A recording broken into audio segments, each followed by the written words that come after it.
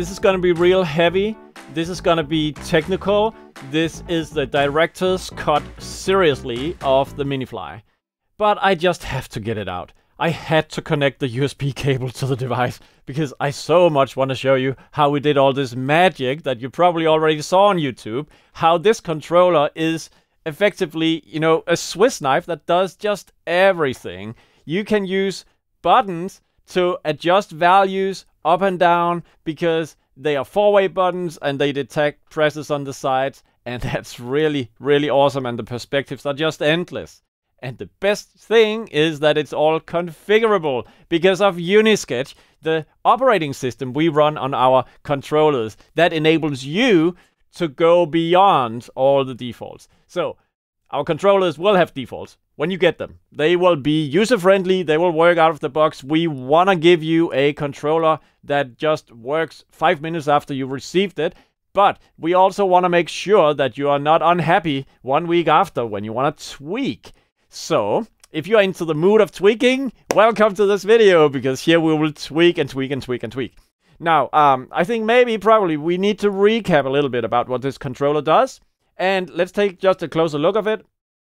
First of all, just check out the form factor, by the way. It's really nice. 10-degree angle tilt, if you didn't notice. On the back side, we have plugs. We have USB. This is for the programming we're doing right now.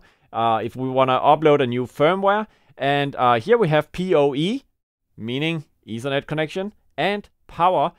This is the DC plug. We don't need the DC plug if we have a PO switch. And that's really, really cool. Because with the PO switch, we have power and signals over one cable, and we can take the USB plug out under normal operating circumstances. Now, the ATEM switcher software is open here. It's connected to an ATEM switcher. So, as I press this one, we can see this is a program preview row, but if I press the shift key here, I toggle between some alternatives. They are slightly differently colored, and I did that on purpose, so I can see that I now have access to sources 7, 8, 9, and 10, which are labeled differently, and I have a media player 1 and 2. Which I colored differently by a slight red tone. Now, let's take a look at this. Well, first, yeah, how did we do these things? Let's go to the configuration page. So, from the SKAARHOJ firmware app, I pressed the online configuration button, and I had this website coming up. So, here we have my Minifly. You can see that this is the ATEM Pro audio configuration. We have an ATEM switcher device core installed. And in section 3, let's just see what is in section 3. If I hold down shift key and press these 6 buttons, I get the configuration for those 6 buttons up here. And you see that normally button number 1 would be source number 1, input 1, or input 7, input 2, or input 8, input 3, or input 9, and so forth. If we go down here, we see that we have media player 1, and we also see why the button is red, because I added a system local color and set it to row. So essentially you have like 17 or 15 different colors, which are default colors we offer. They are sufficiently distinct to be able to, that you can see the difference. If you place them next to each other, you will be able to see the difference between those colors. This is why we helped you by defining 17 colors that are distinct. And we put a rose color on those two media player 1 and 2 buttons, so they were easy to identify. Now, why would those 4 other buttons have a milky white color? That is because in section 3, we have defined that in this section, if we are in the shift state, we use the color called cream. So, it's not just gonna be white, but it's gonna be cream colored when we are in shift level 1. Great. So, what does this local shift register mean anyway? Register B. Okay, I'll get back to that. I think I'll just leave that for a moment, but now we have seen why do we have a different color when we press the shift key.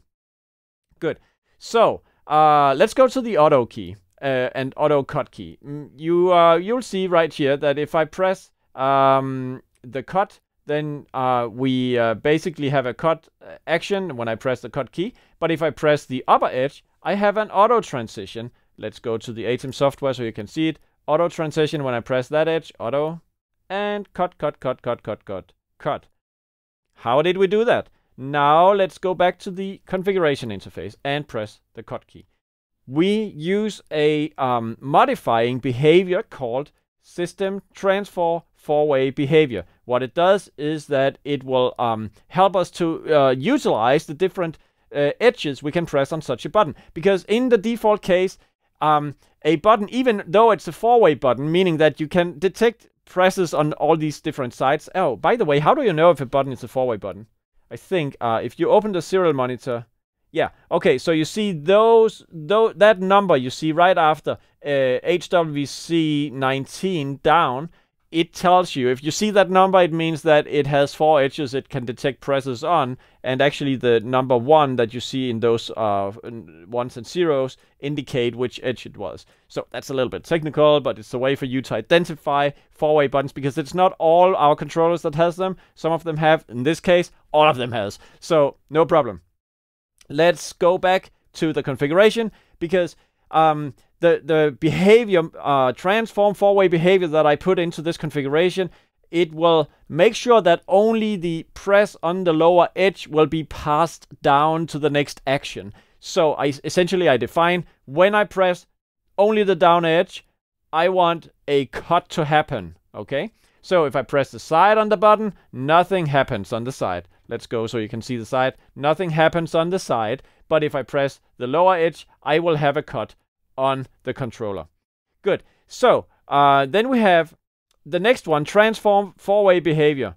Pass only up. It means if I press the upper edge, then what happens then? It will pass a button press onto the auto action in the ATEM switcher. Great. Good. So now you have seen transform four-way behavior. It gets even better or worse depending on how you view it. Now, what you see here is the action that is intended to operate the shift key. So the shift key works in the way that if you press the lower edge, you will change shift register B. Do you remember section 3, register B right there? If I go to the shift key, you see that register B is exactly the register I am changing. I'm toggling level 1 on and off when we press the lower edge on this button. I am changing register B. So what happens for the other things? So first of all, if you look up here, I give it a blue color. Then I have a transform behavior that says block up down. It means that I am basically taking away up down presses, and that leaves left right presses. I then tell the system that I want to force this button to not just send a button press when I press the left and right edge. I want it to work as an encoder. And so I use the force hardware component type to be a pulsed type. This is what are the options? Options are binary, pulsed, analog, and speed. Now, binary is like a button on off. Pulsed is like an encoder, click, click, click, click, to left or right side. So it sends pulses, positive and negative pulses. And when I use this action, force hardware component type to be pulsed, a four-way button will respond as if it was an encoder. So when I press the edges, the left and right edge, it's gonna send encoder pulses onto the next action, which is shift level up to level 3. So this is exactly what will happen. It will work like if I had an encoder and I turned the encoder, and it would go from 0 to 3 and back again, or turn over so that goes back to 0. That's really what happens here when I press the edges of the button. And if you want to see it, I press the edges of the button. You can see that I'm basically cycling through the different shift states that will enable those different actions we have up here. Okay, so finally, you may also remember, or you can just see it here, that if I press the upper edge, I have a feature that hijacks the displays. So these displays will now temporarily show what these buttons do. And also I am toggling VU metering or audio on-off monitoring on these LED bars sitting right here. Now, if you want to know how this has been done, we can take a look at it, because it's kind of the next thing that happens. After I have changed the shift level, I am forcing the hardware component type back to binary. Then I am saying I want to pass only up presses when I hit the upper edge. Then I call an action called alternative display, and alternative display is something hard-coded on each controller. If it has buttons like these which are not associated with the display, often the alternative display feature will allow you to hijack displays from a different part of the controller to work for those buttons or hardware components that doesn't have a display. And that's what we enable right here for as long as we hold the button. And then you can also see I have a different action, namely shift level 1, which I'm toggling on and off for the shift register called A. And that is the register I am using for exactly those devices. So if you look here at section 2, you can see register A, local shift register A is the one I'm using for this whole section of LED bars. I'm also setting some color magic so that I have, I really like this combination with the spring green color and the cyan color right there, and this is what is enabled by this local color action. So you also see there you have another feature, and the great thing about all these new elastomer buttons and RGB LED backlight, that you have powerful ways of color coding your controller. Quite often you can color code a whole section. If you look for those section